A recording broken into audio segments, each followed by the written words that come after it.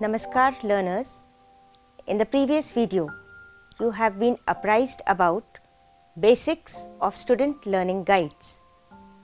We will now examine the significance of student learning guides in context of National Education Policy 2020. In part 1 of this video, we will understand the vision of NEP. We all know that NEP 2020 envisions transforming higher education system in India to bring it at par with global standards. This policy envisages shift to outcome-based education, which is a student-centric approach to learning.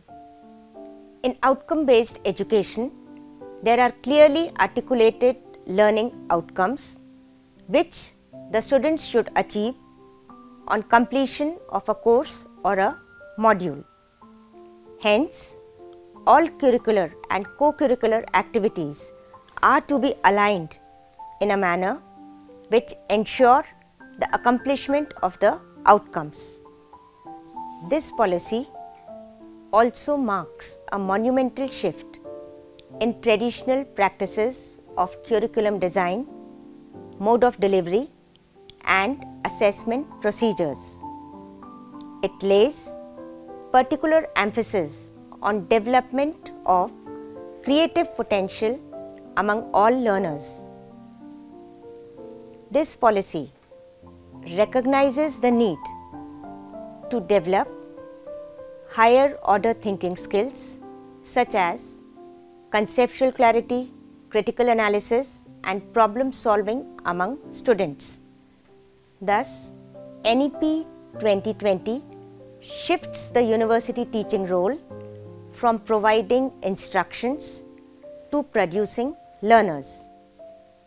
Therefore, remodeling of teaching culture is required through creation of new learning spaces and transforming academic practices, in the sense that education should be student-centric and outcome-based. The pedagogy should be discovery-oriented and inquiry-driven. Learning spaces have to be redefined through the use of wide range of techniques to engage the students in active learning. NEP 2020 also focuses on creating higher performance standards for teachers by clearly stating different levels of expertise and competencies required for each stage.